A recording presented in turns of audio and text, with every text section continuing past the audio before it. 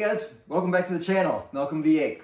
Today I'm going to show you this nifty little screen that I built for our 90 Fox body project that we recently put a supercharger on, and we added air conditioning. So it's got a lot of changes going on, lots of new information and parameters. Now it's cool to have some gauges like this. This is basically a Raspberry Pi screen and computer that's going to show us all the information that we want to see on the dash. But what's more exciting to me is how it's also a data logging device. It's actually a smart computer essentially. I'll show you a little more detail here in a little bit, but we've got a whole computer running an operating system on here, and it's data logging all the time that the engine is running and driving. And it's not like when you data log an OEM ECU that grabs a handful of parameters. On standalone ECUs, like this one has a microsquirt in the car, megasquirt base. It captures everything about the engine. All the available information is captured all at once, anytime the engine is running and driving, which is super cool.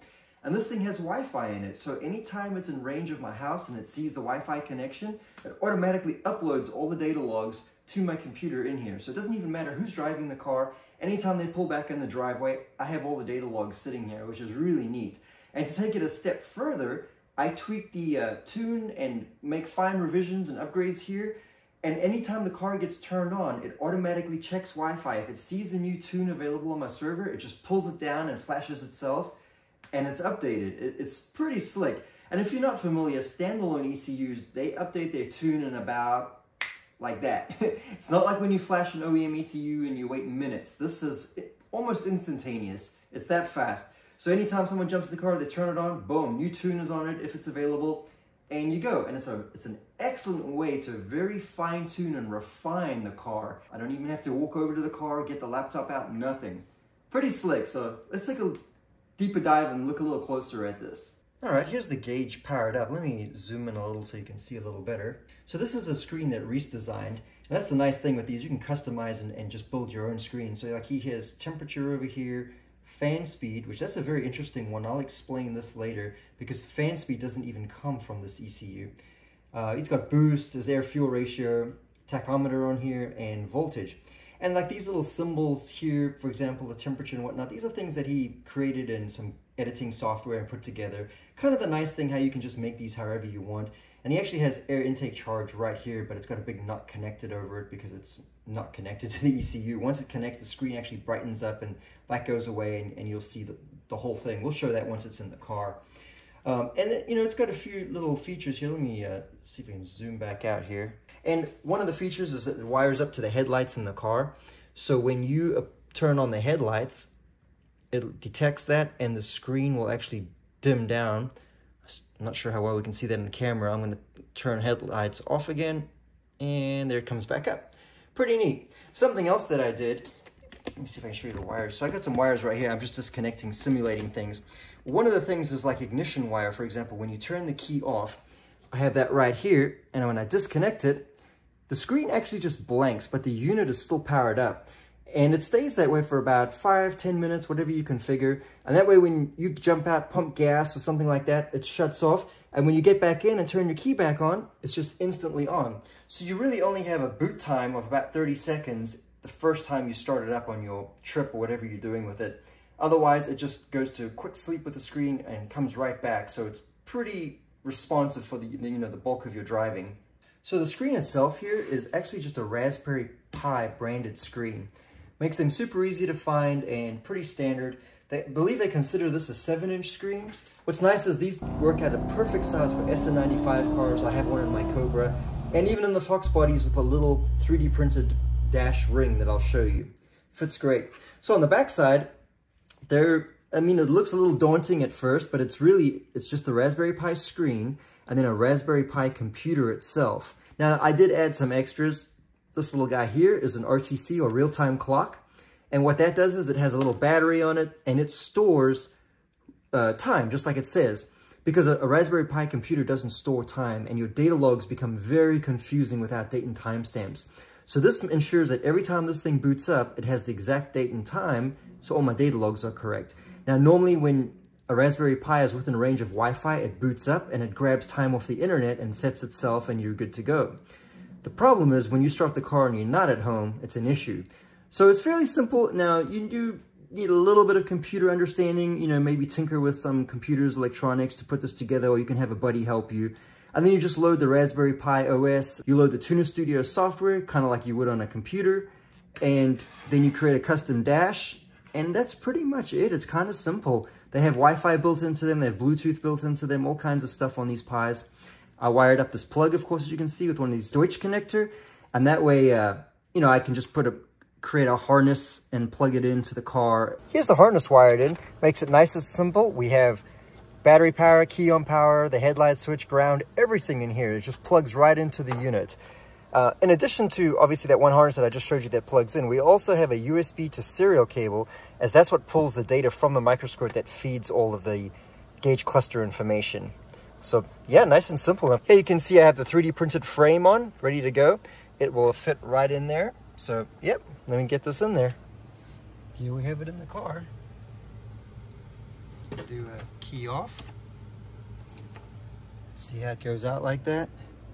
Say you're doing whatever, you know, within 5-10 minutes type thing. Key on and reconnects that quick. Very nice. Let's see, I'm gonna turn the headlights on here. And they're dimmed down. Doesn't look like much on camera, but it dimmed quite a bit. Turn the headlights off, there it brightens back up. And I can control whatever brightness levels I want there. And key off. There it is, very cool. I pulled the screen back out and added an additional harness with a switch that ties into the main harness. And the idea is to have an override so the ignition switch is not always controlling the screen. I now have the ability to turn the screen off, on, or put it into automatic mode where the ignition takes over again.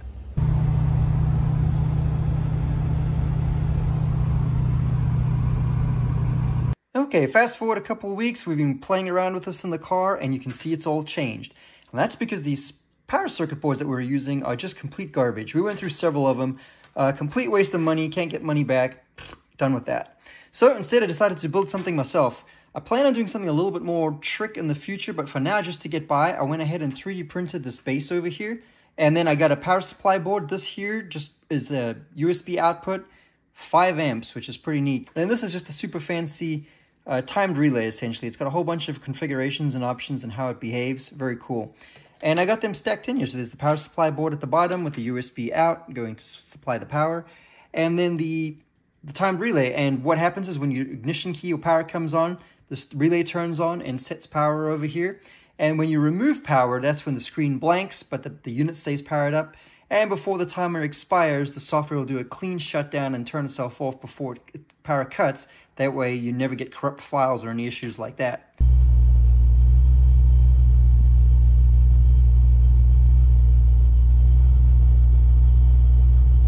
All right, let's talk fan speed like I mentioned in the beginning of the video. And we're talking specifically about the fan speed displayed on the Pi as a gauge. And it became extremely difficult to make happen in this Fox. And I'll show you why. Part of the reason is we're using a Ford Fusion fan speed controller to drive the fan at variable speeds, soft start, and so forth.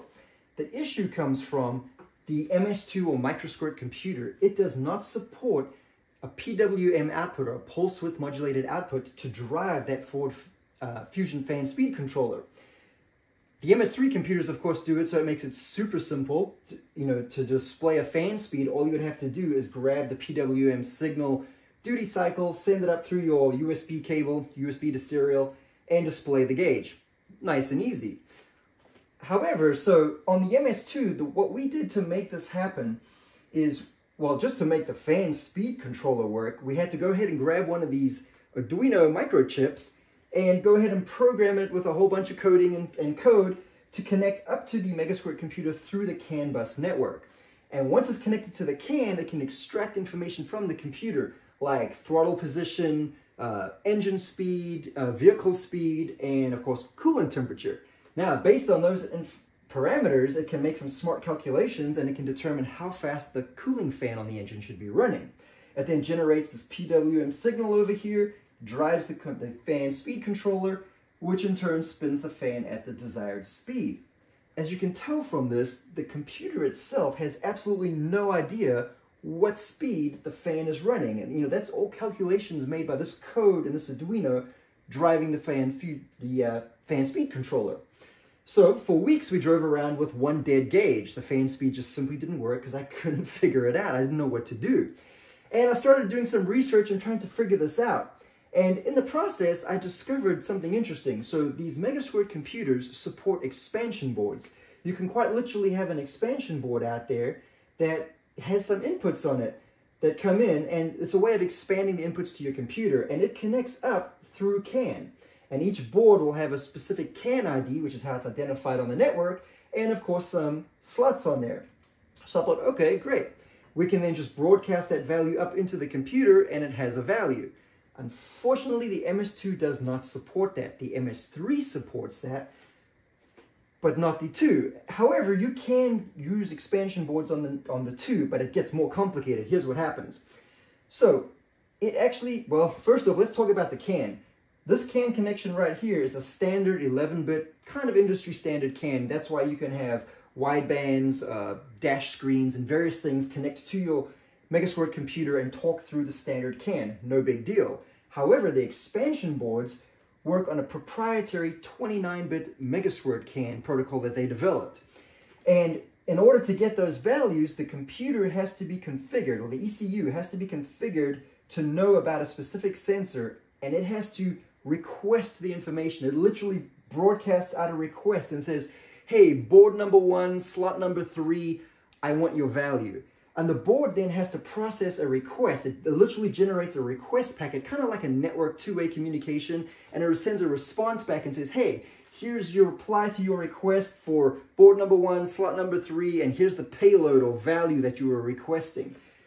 So that kind of was a little bit daunting. I wasn't sure what to do about that. So I started searching online and reading. There's tons of documentation. And I found lots of people who'd been working on this and various libraries out there. And so I started coding on this Arduino. And it took me at least 2 weeks. Not gonna lie, it took a while to figure this out. A lot of testing and back and forth and coding and changing. But I finally got it working, and here's what happens. My Arduino essentially simulates being an expansion board with additional inputs. So I programmed my MS2 and I said, hey, you've got an expansion board out there, and on slot 1 there's a value that you're interested, you want it. So it broadcasts out a request and it says, hey, looking for expansion board 1, slot number 1, get me a value. The Arduino receives that 29-bit proprietary CAN packet, and it processes it, and it generates a reply and sends back a response. The MS2 gets the response, it looks at it and it says, hey, here's a reply to my request, and the payload, guess what? It's the fan speed I'm sending it back. So then I configured my gauge and I said, hey, for fan speed, you're gonna use expansion board number 1, slot number 1's value, and boom, fan speed. What a convoluted process, and it took a while to make all that work.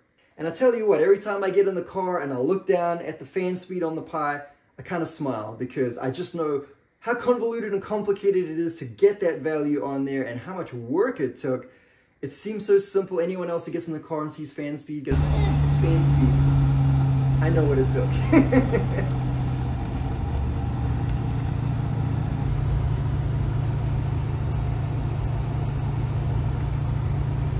Alright guys, I hope you enjoyed, and you know, there's actually been a really cool update that's happened to the Raspberry Pi Tuner Studio software in recent days. It's actually just in beta testing right now. I've been testing it and using it. I have an update video coming on that. It's super cool enhancement, something I've wanted for a long time to address some shortcomings. The developers have been listening, they finally created something, so catch you next time.